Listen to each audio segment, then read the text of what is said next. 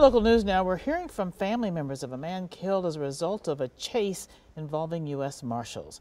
Joey Bedora and his girlfriend, Maria Bueller, died 1 week ago after investigators say a driver crashed into their car while fleeing federal agents. Tony Atkins spoke with Joey's siblings about the outpouring of support they've received. I just did not want to believe it. None of us did. They were supposed to be together forever.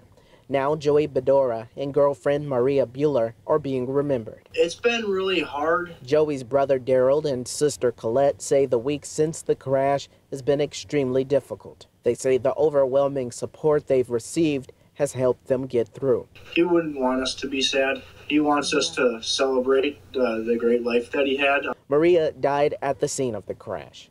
Paramedics took Joey to a nearby hospital trying to save his life. But due to hospital restrictions related to COVID-19, his siblings and other loved ones couldn't enter the hospital. It was a different experience than obviously we wanted. We wanted to be with our brother. Instead, they waited outside for 9 hours, hoping for the best. They never did get to say goodbye in person.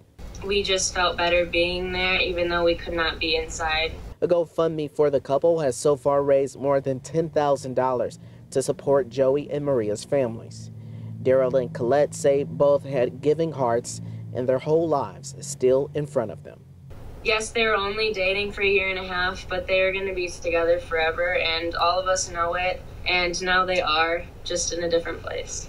And Joey's siblings say he was an organ donor, and they will find solace in the fact that they know he will continue to help others even after his death. For now, I'm reporting on 51st and Center, Tony Atkins, TMJ4 News.